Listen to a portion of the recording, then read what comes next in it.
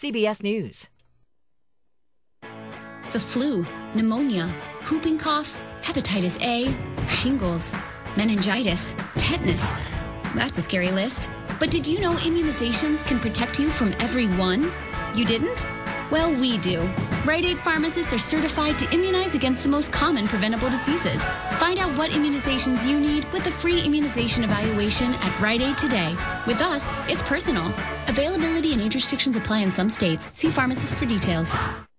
Geico Motorcycle presents Reflections from the Road. Every time I rev my engine down an open stretch of road, I'm glad I switched to Geico Motorcycle Insurance. Because nothing feels better than saving money with Geico.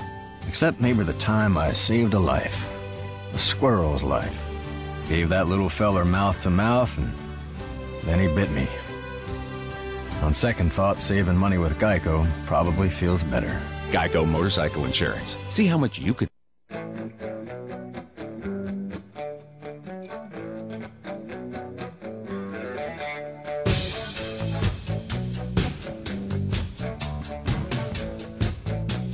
Hey, good afternoon. This is George Yates, and we're here with Justice for All on 1650 AM, and we'll be here for the next couple of hours. I got a really going to have a great show today. I've got two ladies here from what's known as the Innocence Project. Those of us in the legal world know that the Innocence Project has been around for these girls will tell us the last couple of decades, actually. Those of you remember the O.J. Simpson trial. There were two lawyers involved in that, the DNA experts, Barry Scheck and Peter Neufeld. And after that trial, they really become more famous for starting the Innocence Project, which over the last few years or last couple of decades has freed so many people from wrongful convictions through the use of DNA evidence.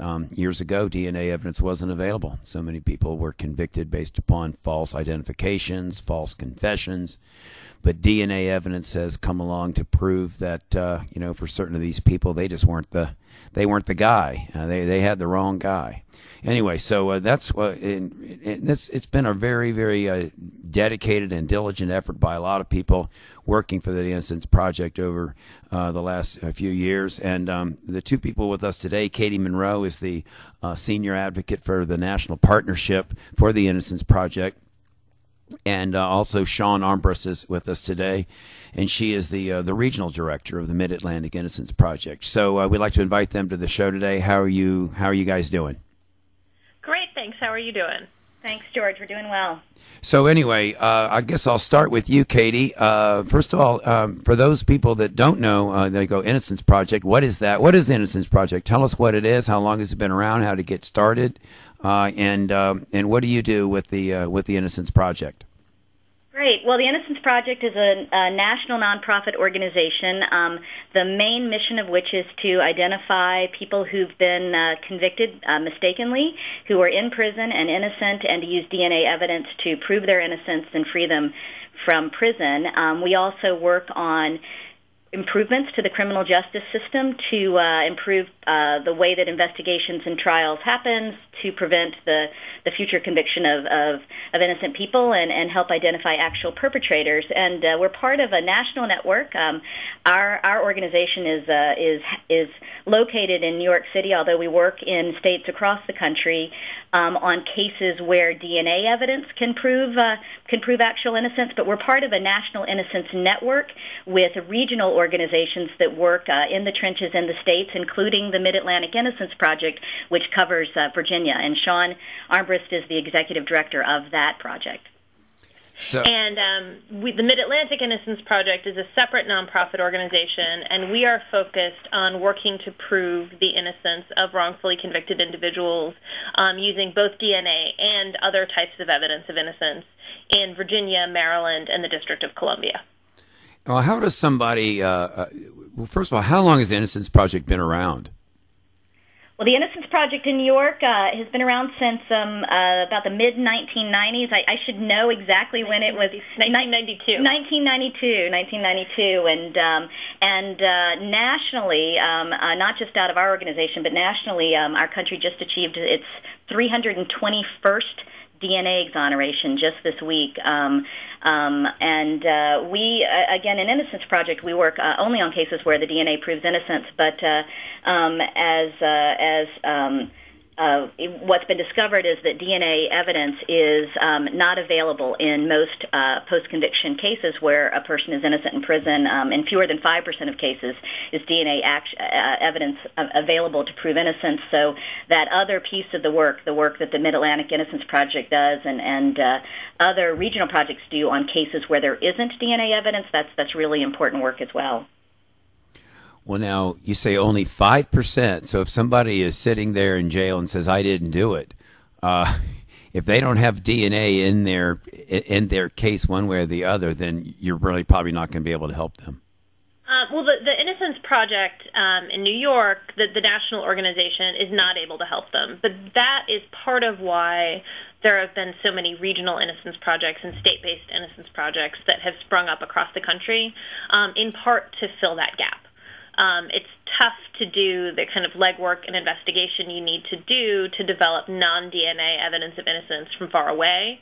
But if you're on the ground, you can do that, and we've secured quite a few non-DNA exonerations in both Maryland and Virginia. And there have been, hundreds and hundreds throughout the country. So it is harder, and it is more time-consuming, but it can be done if you have persuasive evidence of innocence. And we've seen in Virginia that we can actually get the agreement sometimes of the Attorney General's office, even in cases without scientific evidence. How many people have been exonerated in Virginia?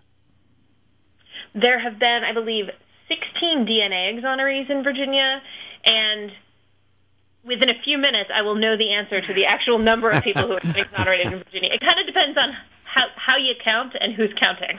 One of the exciting things in Virginia, George, is that there is a statute that allows a person who's innocent in prison to seek exoneration, years after being wrongly convicted, based on non-DNA evidence. Virginia is just one of 4 jurisdictions that have such a statute. In every state now has a post-conviction DNA testing statute which allows a person to prove innocence in a post-conviction setting based on DNA evidence, but Virginia is just one of a very small number that has this non-DNA law that allows innocent people without DNA evidence to get back into court. So Virginia has been, somewhat of a leader in these non-DNA exoneration cases, and the Mid-Atlantic Innocence Project is one of the few that's been able to secure formal, official exonerations of people in cases without DNA evidence. Well, how do you do that with non-DNA? Do you have some other kind of scientific proof?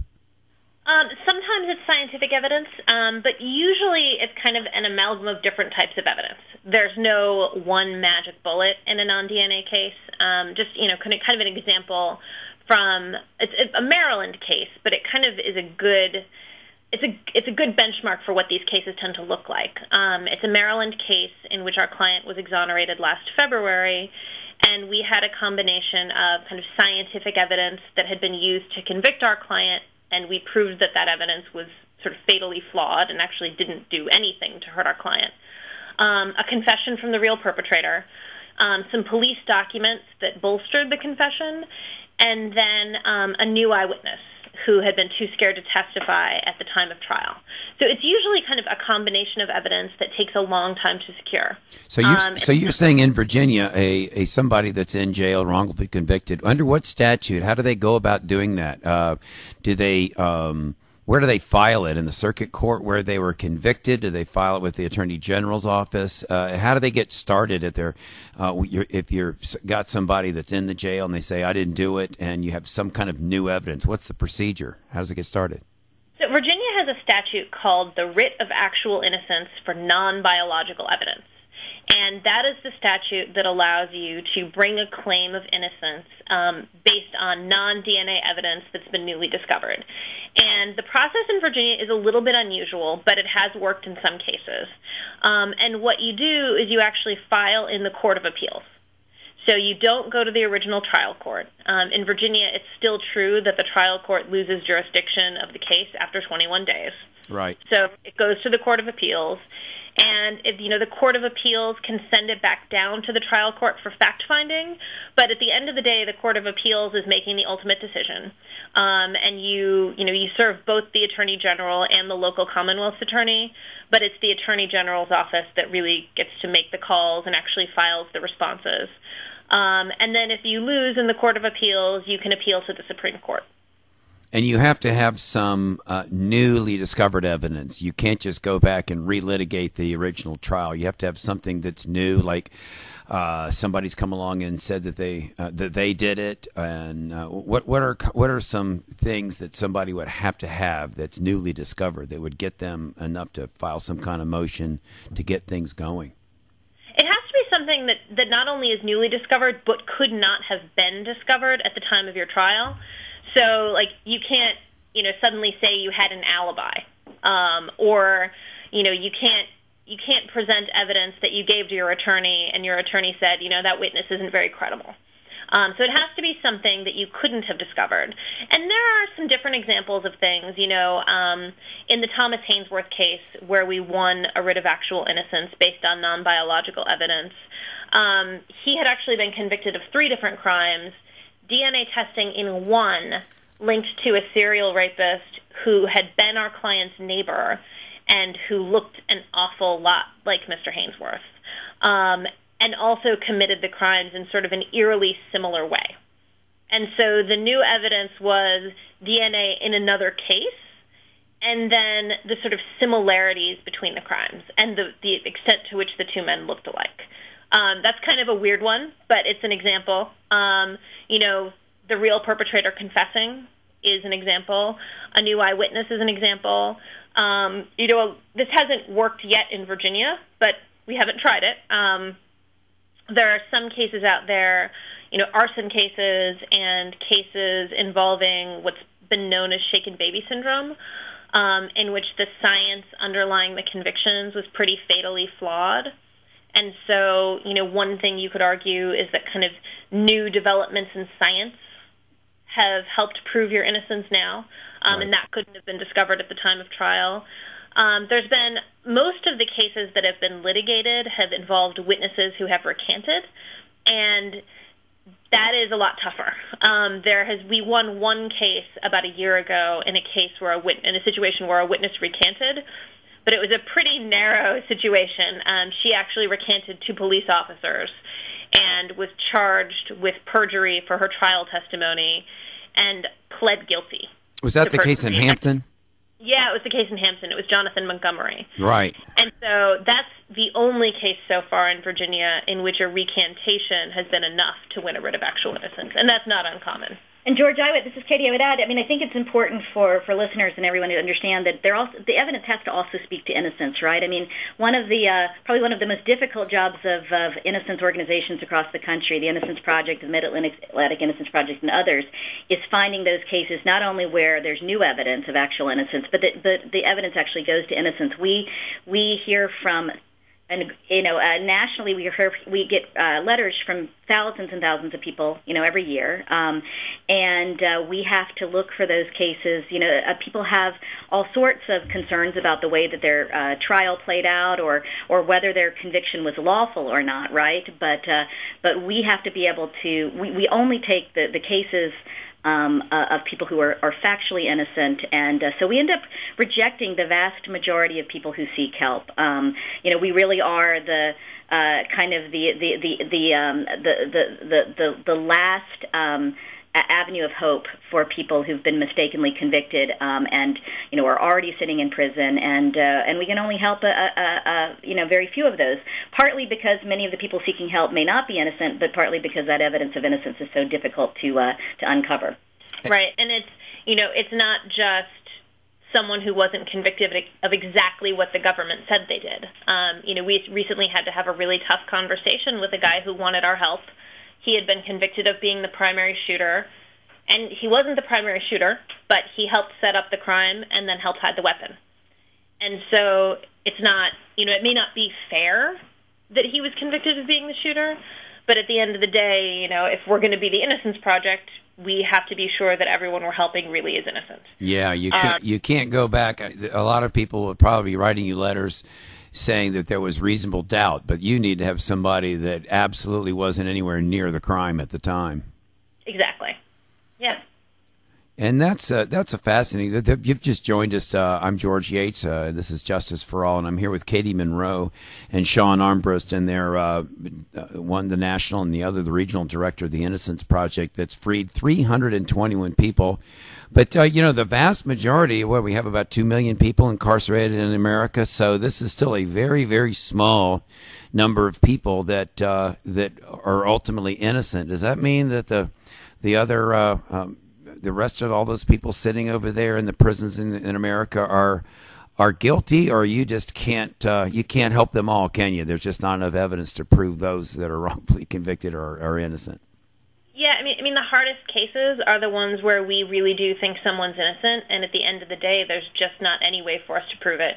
Either the DNA evidence has been destroyed, the witnesses are dead, we can't find them, or there's just something that looks really wrong with the conviction, but there's not any reinvestigation you can do that would prove innocence. And so, there's been sort of a relatively small number of exonerations compared to the incredibly large prison population in the United States.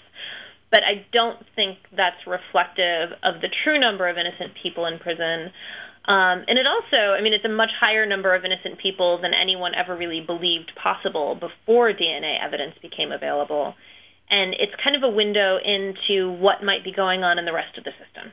Because if we're not getting guilt or innocence right, then what else is going wrong? Well, are you ladies lawyers? Yes. Both of you? Yes. Mm-hmm.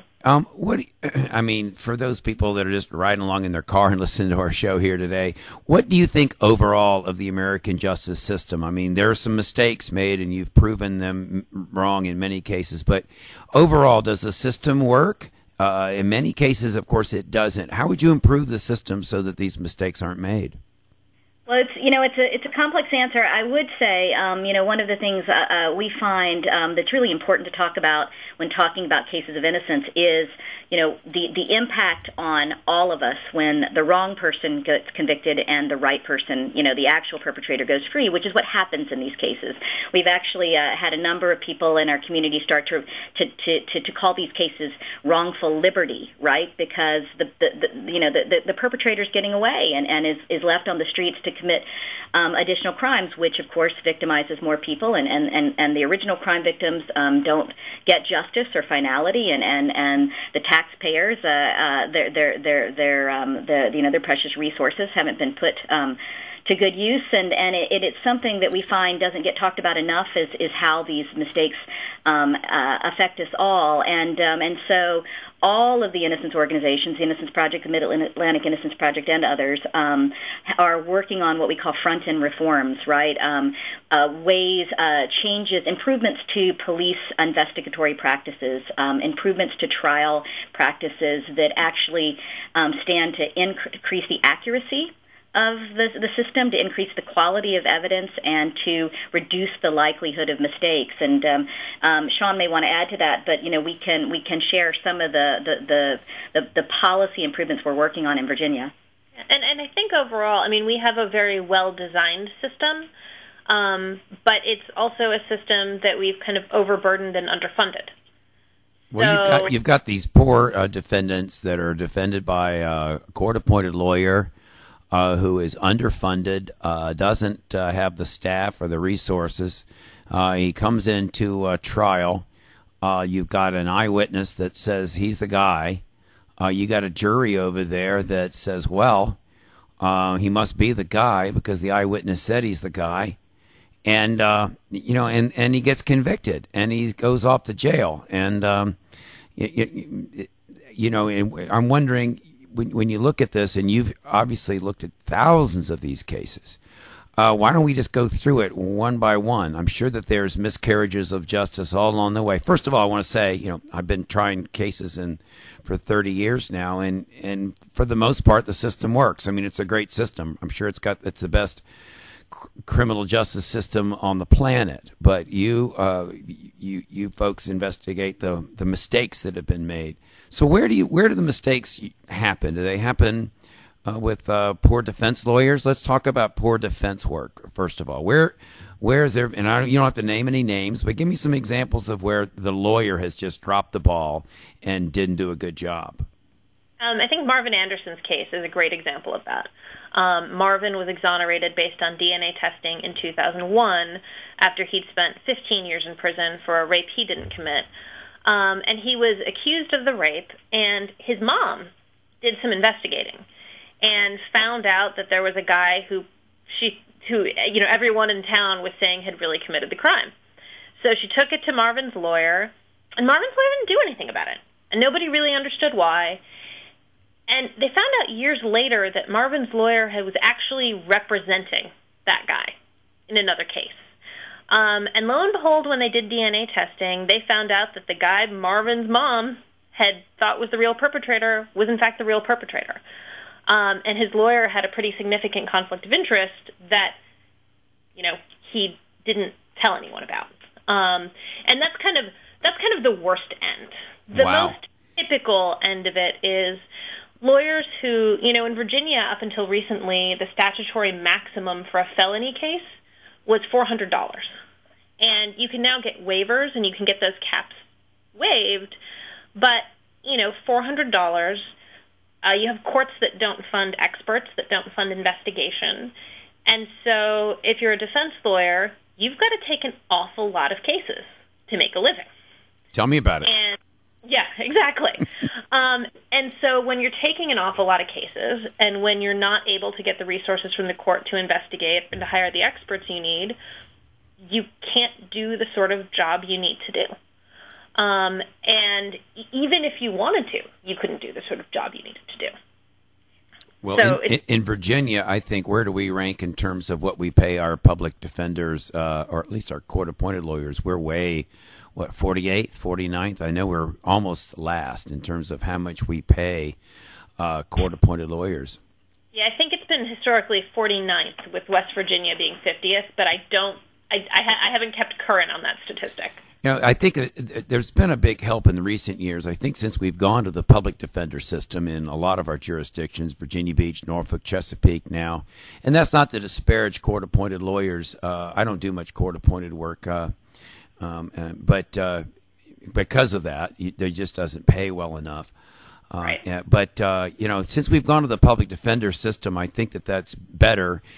Because, you've got a more of a team approach and you've got a more support amongst the public defenders in the office, and the younger lawyers have got support from the older ones and the senior ones. And that's a big help. And, of course, we've also seen a big change in the way we've handled capital murder cases with the regional offices and so on. And that's been a big improvement in the last 10 to 15 years. And I go to that capital defense seminar every year in November, up in Richmond. And we're going to have to take a short break here. This is Justice for All. I'm George Yates. And if you've just joined us, I'm here with Katie Monroe and Shawn Armbrust. And we've been talking about the Innocence Project and how it frees wrongfully convicted felons from our prisons with the use of DNA and other types of non-DNA scientific evidence. We're going to be coming right back here. We're going to talk about this Marvin Anderson case. I'd like to find a little bit more about how this lawyer managed to do this with a conflict of interest, and also some of these other mistakes that are made and how people get wrongfully convicted in our system. We'll be right back. Governments fear the individual. That's why governments tell you you can't do it. You are the next Martin Luther King. You are the next Gandhi. You are the next Abraham Lincoln. You are the next George Washington. Or you will be the next bum in the street. You choose. The choice of the individual is clear. It is there every single day. What do you choose today? Glenn Beck, weekdays, 3 to 6 p.m. on K-Talk 1650. Governments fear. For the very best in down-home music, join us on Saturdays, 11 a.m. for Ramblin' Ralph's Bluegrass Special with the authority on bluegrass music, Ralph Coleman. Saturdays at 11 a.m. on AM 1650 WHKT. Ramblin' Ralph's Bluegrass Special. Hello, this is Big Bear inviting you to visit myself and Grandma Bear at Little Bear's Consignment Boutique, where you'll find the best new and gently used children's brand name clothing and equipment. Clothing from newborn to teens, dresses, suits, shoes, strollers, bassinets, toys, and anything else you need. Little Bear's is your stop. We even carry maternity clothes. Check us out on Facebook or stop in 200 North Battlefield Boulevard in the Harbor Watch Shops of Chesapeake near the locks. Little Bear's Consignment Boutique, where you're always greeted with a smile. The place for authentic Indian food is the India Palace. They feature authentic Indian cuisine, have a party hall, and do catering and banquets. Open daily for lunch and dinner, they showcase an excellent lunch buffet at their Chesapeake and Virginia Beach locations. Visit their 2 locations at 1437 Sam's Drive in Chesapeake off of Battlefield Boulevard and 5600 Virginia Beach Boulevard in Virginia Beach, and online at IndiaPalaceVB.com. On Facebook, look for India Palace Virginia Beach and India Palace Bar and Grill. Dine at the India Palace today. The restaurant we've all been waiting for is here. Introducing Ipin Mano Kitchen. Critically acclaimed chef Silva Sennett and his culinary team specialize in new American Asian cuisine. The very best in Chinese, Japanese, Thai food with an American flair. Open daily for lunch and dinner, Ipin Mano Kitchen is located inside the Patrick Henry Mall in Newport News. Call 249-0033 and log on to ipinmanokitchen.com. Find them on Twitter at Ipin Mano.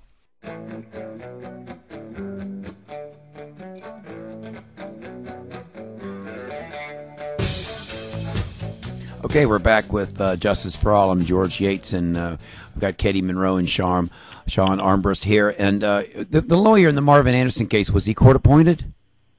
I don't actually know the answer to that question. All right. And did he ever face any kind of discipline for that when he found out that there was evidence? Did he ever have what happened? Was there ever any follow-up on that?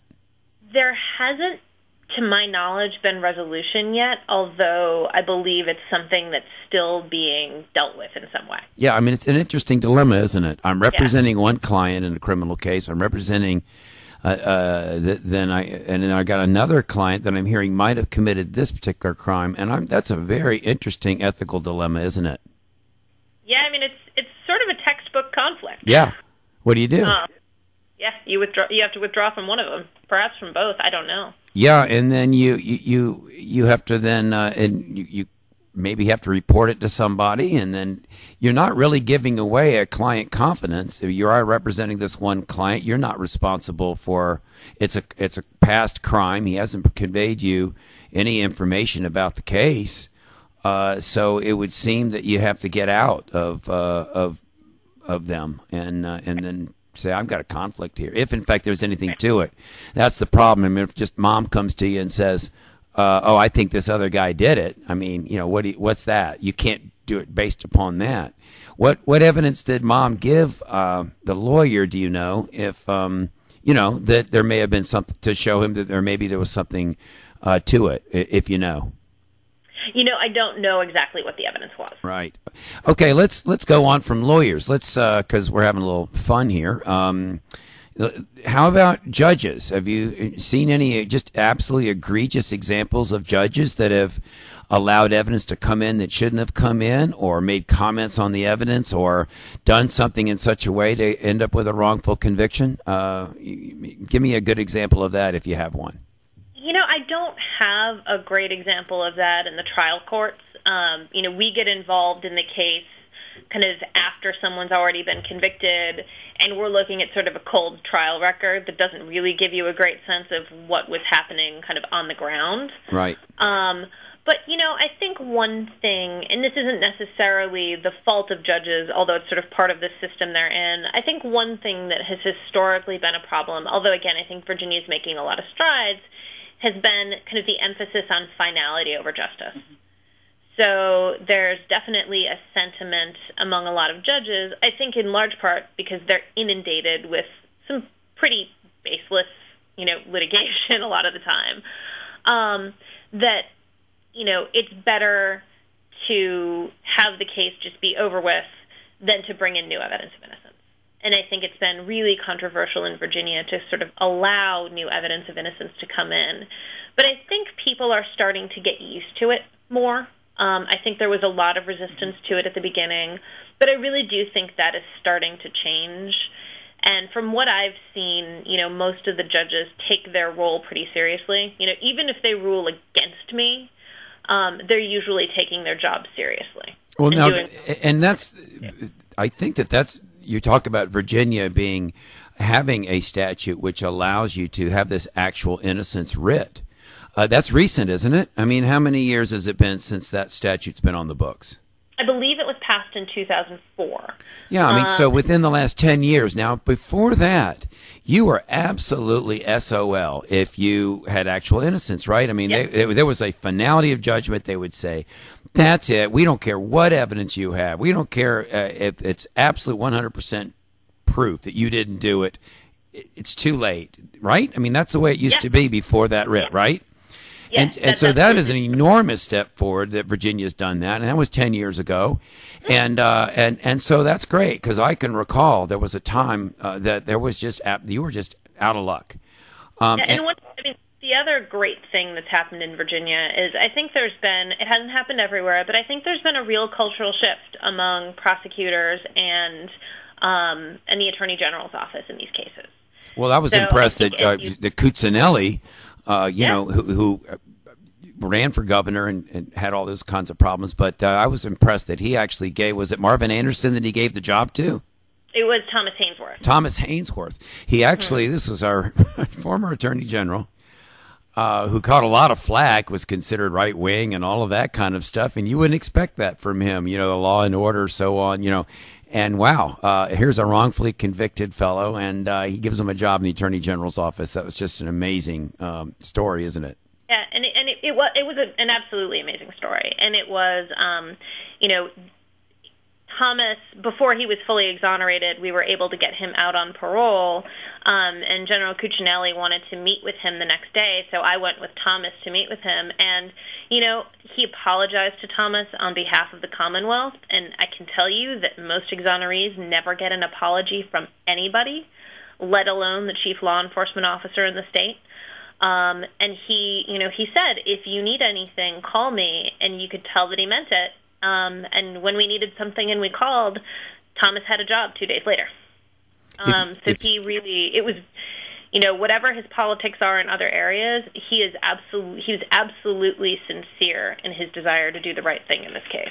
Well, and George, you mentioned law and order, and we actually find, first of all, this issue of getting the right person in prison is not it's not an issue that falls on either the left or the right side of the aisle. It's an issue that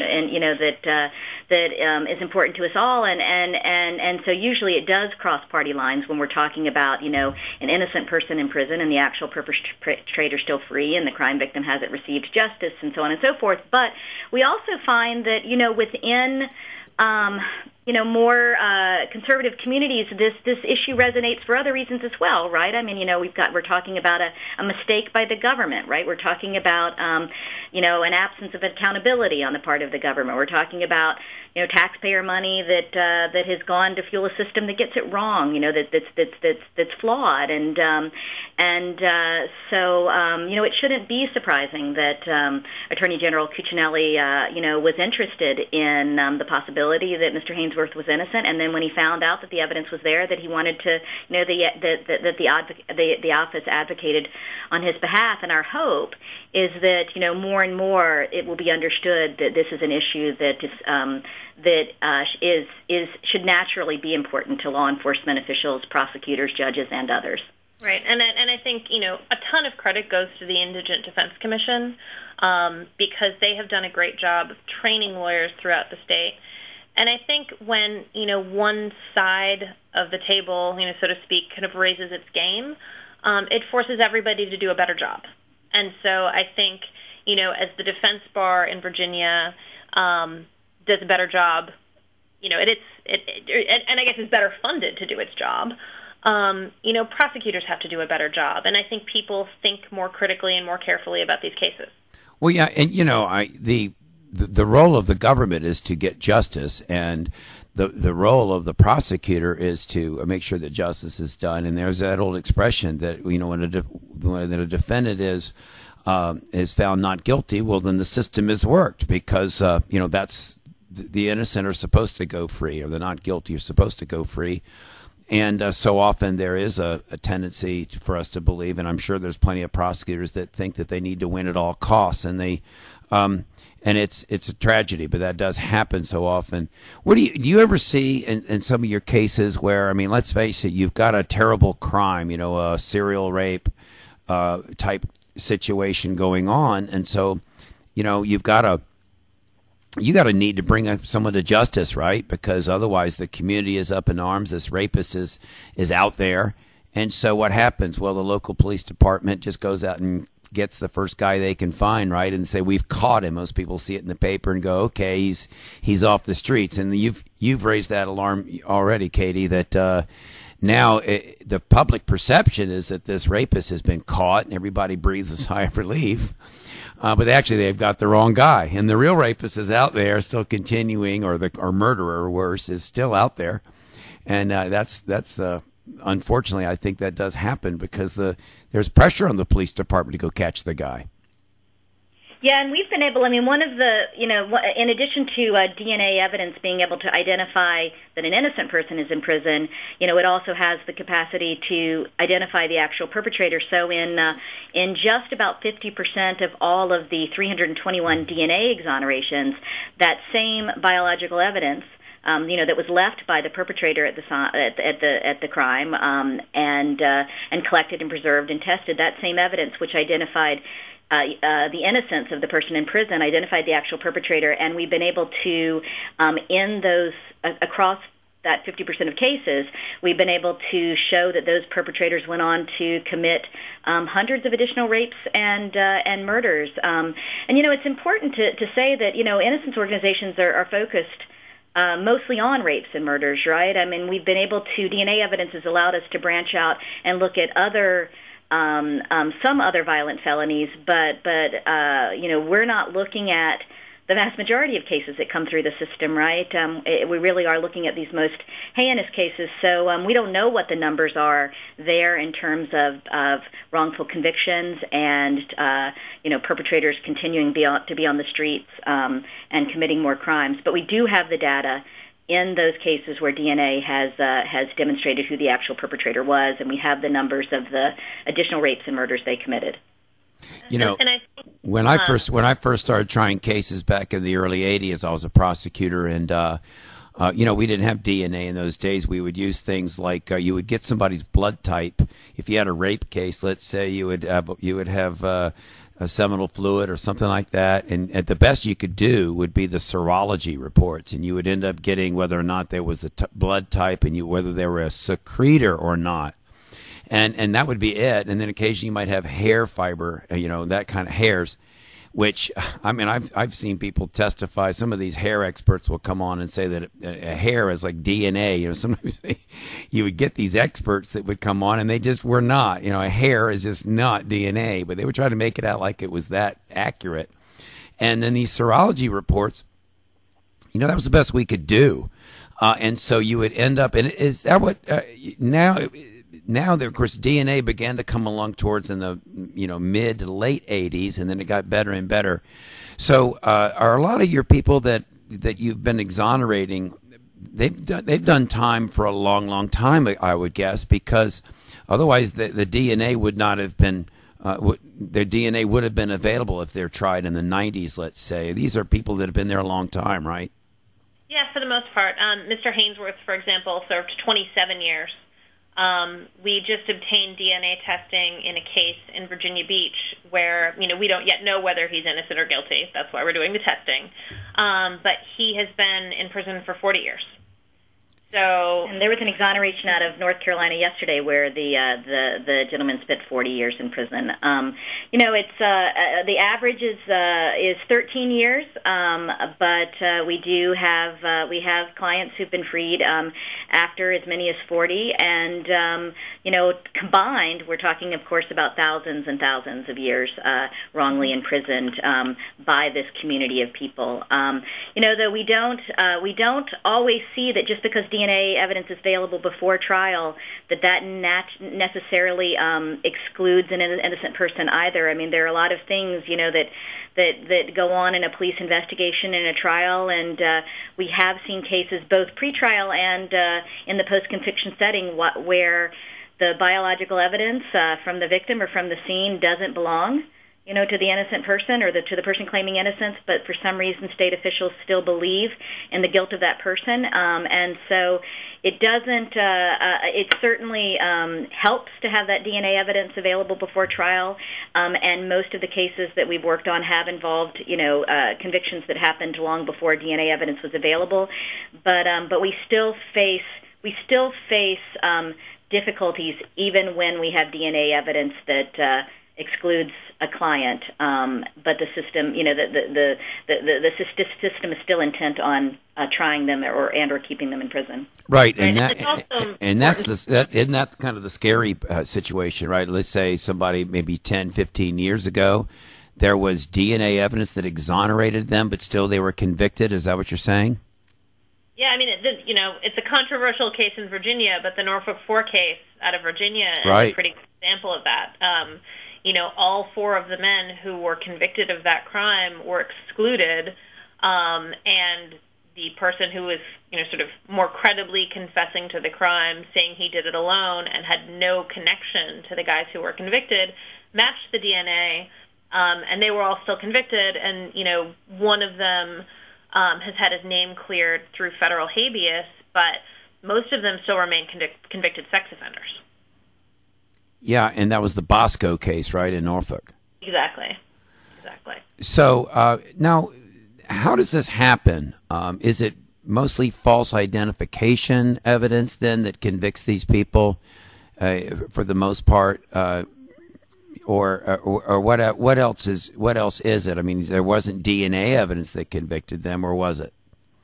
Well, there's actually one DNA exoneree who was convicted based on DNA evidence, but it was very early DNA testing. It's a guy out of Texas. But for the most part, the number one cause of wrongful convictions in DNA cases is eyewitness error. And there are a lot of things that can be done to sort of make eyewitness testimony more accurate and make eyewitness identifications more accurate. The National Academy of Sciences just released a report a couple of weeks ago kind of endorsing what the Innocence Project and innocence projects around the country have been advocating for about a decade now. So eyewitness error is one major cause of wrongful convictions. False confessions are a significant cause of wrongful convictions. Bad or flawed forensic science, so the hair testimony you were talking about has been a huge factor that's contributed to a lot of wrongful convictions. Informants. So, most people don't want to testify in criminal trials because there's not much to gain. So a lot of the time, the people who testify, who aren't eyewitnesses, are incentivized to do so based on, sentencing reductions, charges being dropped, favorable treatment in prison, whatever it is, and the police need that tool to get people to be able to talk to them. But it also means that testimony may be tainted, and some people lie. There are a lot of reasons why prosecutors and police don't necessarily turn over evidence that they're supposed to turn over. It's a pretty complicated problem, but that's contributed to a number of wrongful convictions. And then kind of the overarching theme in a lot of them, and I think it's particularly relevant to the Norfolk 4 case, is tunnel vision. And it's, tunnel vision is something that infects all of us in every walk of life, but it's particularly bad in the criminal justice context. So what it means is that once you've decided on your theory, whether it's, your theory when you're fighting with your spouse, or whether it's your theory in a criminal investigation, you interpret everything to fit your theory. And so in the Norfolk 4 case, you saw it playing out where, they thought Guy A did it. Well, Guy A didn't do it. Guy A must have had Guy B, must have had a second guy with him. Okay, well, the second guy isn't implicated by the DNA. They both clearly did it.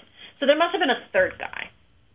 And you end up with these cases where, in a lot of ways, it looks like people are crazy or they must have been doing it intentionally. But, by and large, the vast majority of these cases aren't intentional. They're people who have screwed up. And they've screwed up pretty profoundly a lot of the time, but they've screwed up. And a lot of it is that they think they're doing the right thing and they think they have the right answer. So in their head, they shape the evidence to fit their answer or to fit their theory. You mean you're talking about the prosecutor, or you're talking about the defendant when he's being questioned? Mostly. So you see it a lot of times with law enforcement investigations. Once the police decide on a theory, it's really hard to walk back from that theory. Right. Just psychologically. It's not anything specific to police officers. It's something specific to humans. That once you've made a decision about the direction you're going to go, it's really hard to reverse course midstream.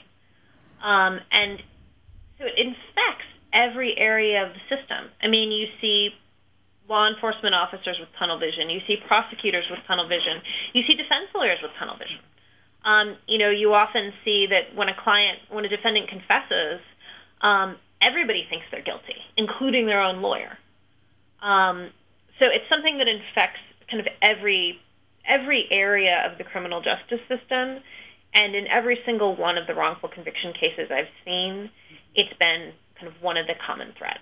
And it taints the way, once you assume someone's guilty, almost anything that they do appears guilty, right? So some of the most innocent conduct can appear guilty once if you assume that if you've already decided that person is guilty or may be guilty. And we see it in cases, like really simple behavior, like whether somebody cries or not, or whether somebody cries enough or not, or whether somebody it just kind of really, just everyday activities.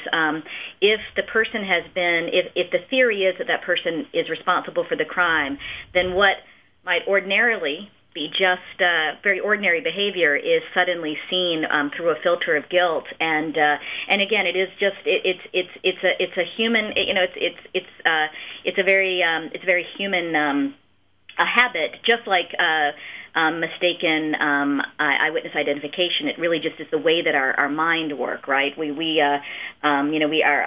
Our brains tend to be very subjective in the things that we think and the decisions that we make, and so this tunnel vision, it tends to start with the police investigation, and it in these wrongful conviction cases, it follows straight through the trial, through the appellate process, into the post-conviction setting, and even sometimes when, we have a single perpetrator rape case, where it was known from the beginning that there was just one perpetrator, and the DNA evidence from the victim comes back and excludes the innocent person, the person who's been claiming innocence. We can still often see that the system will say, well, we still think you must be guilty. Even though you didn't leave the biological evidence, it still must be you. And so that tunnel vision tends to run the spectrum of the criminal justice system. And it's probably one of the hardest things to fix. If you've just joined us, we're talking with two representatives of the Innocence Project, and that's the national group that has been dedicated now over 20 years to assisting those who've been wrongfully convicted to exonerate themselves from their crimes by the use of DNA evidence. For many of them, the DNA evidence wasn't available when they were convicted, and for some of the others, the DNA evidence wasn't properly preserved or examined or brought to trial. And one of my questions, ladies, is this DNA evidence. You just got somebody off that had been in prison for 40 years. Are you telling me that they were still able? All of this, whatever the stuff was from that crime scene, had been preserved and stayed in one spot. We've got people that have been in prison for 20 years, and they can still go back and go find the samples in the blood or the seminal fluid or whatever from the crime. Where is that? What happens? All this stuff has been preserved? Well, it's hit or miss. It's a little bit like cleaning out your basement. You probably should clean out your basement, but you don't always get around to it. Prior to there being DNA evidence available to test in cases, there wasn't really any reason for courts and police departments to keep this evidence around. It just took up space. But we've been lucky, in a sense, in a lot of these cases that it has been preserved. In most cases, it isn't. In most cases, it has been destroyed. We can't find it. But in some cases, we're very lucky, and it's in a court clerk's office or in a file. In Virginia, we've been incredibly lucky that there were a couple of analysts, one in particular at the Virginia Department of Forensic Science, who saved little clippings of evidence. So normally in a criminal case, in Virginia, all law enforcement agencies send their scientific evidence to the Virginia Department of Forensic Science. And in most cases, the department sends the evidence right back when they're done testing it. But one analyst in particular, along with a couple of others, would take these teeny little cuttings. I mean, we're talking like not even a square centimeter, like half a centimeter square of underwear or, swabs from a rape kit, and tape them down to lab sheets and save them in there. And it was discovered in Marvin Anderson's case that this had happened in his case, and now there have been, I believe, 7 people exonerated. If I may be counting wrong, I can't remember the exact number, but at least 7 people exonerated based on the evidence that had been saved there unexpectedly. I had a guest on my show, Nick Yates, who spent 21 years up on Pennsylvania's death row. Fascinating character. He just written a book called 7 Years to Live. Actually, I wrote it several years ago, but it just recently was published. He was I think the very first person in the country to start having. I think it was 1986 or whenever, and it just took forever before he finally had his. Well, how come it took so? Are you familiar with his case? And maybe we can talk about Yares's case a little bit if you know it, and if not, once somebody, let's say, grabs your interest and you begin testing it, what's the process? How long does it take? I know for him it took 15 years before the DNA evidence was finally in a position to clear him. What's the normal time frame? And tell me if you know anything about that Yares case. I'm not. I mean, I know who he is. I know a little bit about him, but I don't know much about his case. There isn't really any normal in these cases. Mm-hmm. I have the case I mentioned where we found the biological evidence that's 40 years old. I mean, we've only been working on that for a few months. The evidence is already being tested. We got an exoneration about a year and a half ago in a case where the client had been looking for the biological evidence since the early 1990s. I think we counted that he spent 17 years looking for the evidence. We were the third Innocence Project to represent him. Wow. And none of the other projects had done anything wrong. They'd hand-searched warehouses and evidence. Just so happened that finally it was found. Unbelievable. And it exonerated him. And 17 years? 17 years before they could find the evidence to exonerate him, and they found it? Yes. How in the world? Why does it? How?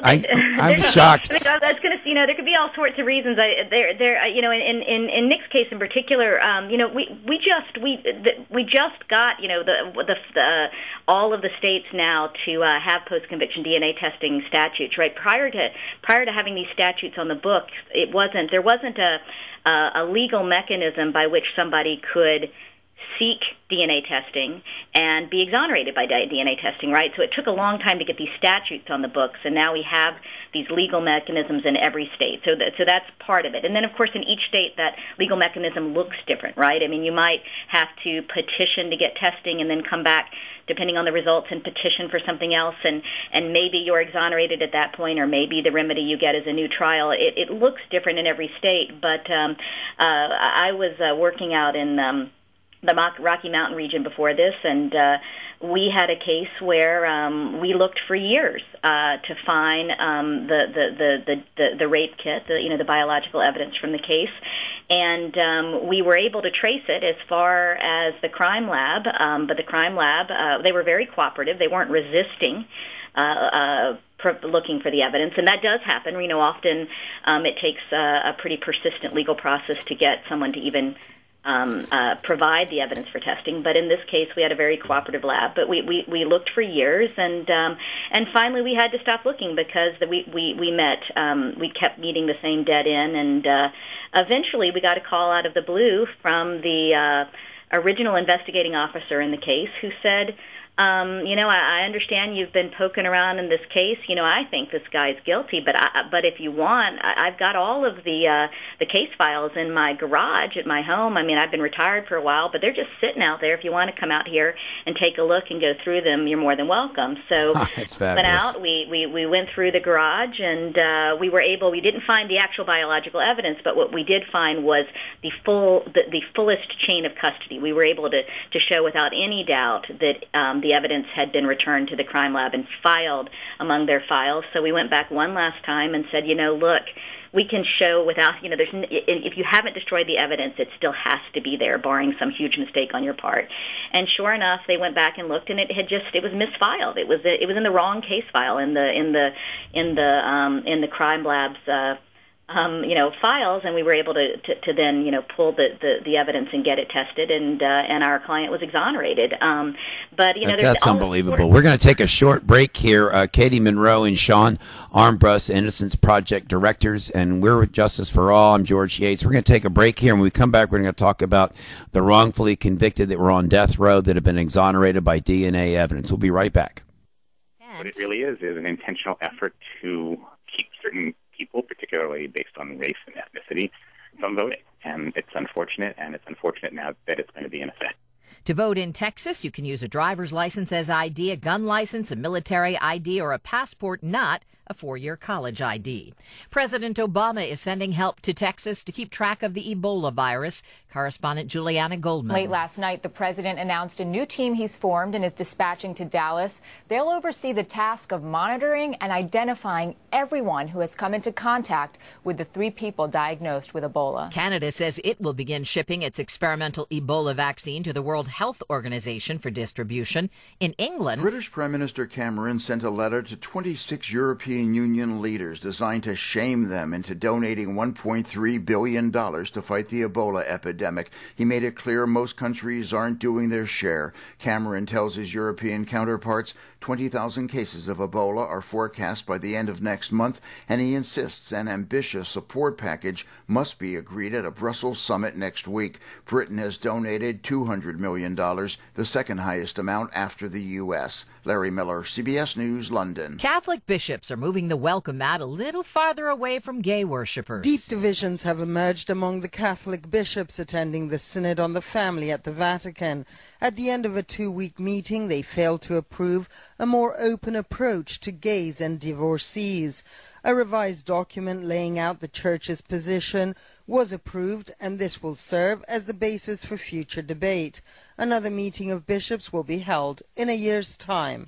Sabina Castelfranco, CBS News, Rome. Downed palm trees block the roads, power's out everywhere, part of the roof gone from the main hospital. But the U.S. Consul General in Bermuda says a direct hit by Hurricane Gonzalo could have been a lot worse. We're really fortunate. As the phrase goes, dodged a bullet. No serious injuries, and there were